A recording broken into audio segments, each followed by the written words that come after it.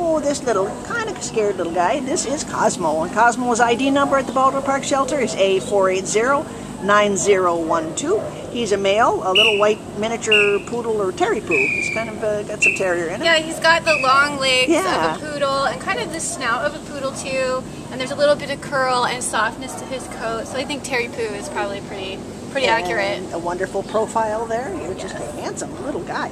He's about 3 years old. You think that's right, Laura? Yes. And he came to the shelter as a stray on St. Patrick's Day. It's March 13th out of La Puente, and he weighs 13 pounds. So he's not a big guy. Oh, he's so scared here, aren't you?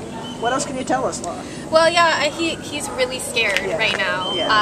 He's been really cooperative. I haven't been pushing him too hard, you know, but he walks really nicely on a leash. And I got into his kennel with him and was really quickly able to get his trust with just giving a couple of treats. I put him down on the bed and he ate them, and then was totally fine letting me put the leash on and coming out of the kennel with me, and he walks really nicely.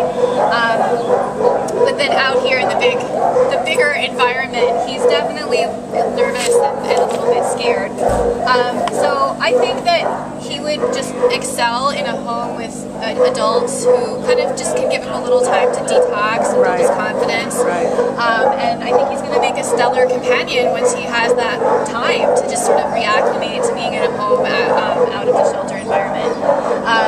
One of the other volunteers said that he was in a kennel by himself when I got him today, but one of the other volunteers said that he was in a kennel, that he had a kennel mate who has since been adopted, and he seemed to get confidence with the other dog. So if you have another dog in the home, that might be a great, he might be a great companion, and he would be win-win. He would benefit from that too in terms of building his confidence. But as you can see, he hasn't been a problem at all, but he is scared. So we'd love to see him just get a chance and get out of here. Well, it is kind of unfair. We do ask them to, you know, shine in this minute and a half on video, and they're just surrounded by noises and smells, and it's very, very scary. But you're a sweetheart. Oh, I love that little sidelong glance he gives me once in a while, like, what are you doing over there with that camera? He just gave me a little lick. It was really gentle. This is a dog with so much potential. We'd love to find an opportunity for him to just really shine. Exactly. And he is available right now, so come on down and meet Cosmo and see if you can be lucky enough to take him home with you. He's going to be a winner.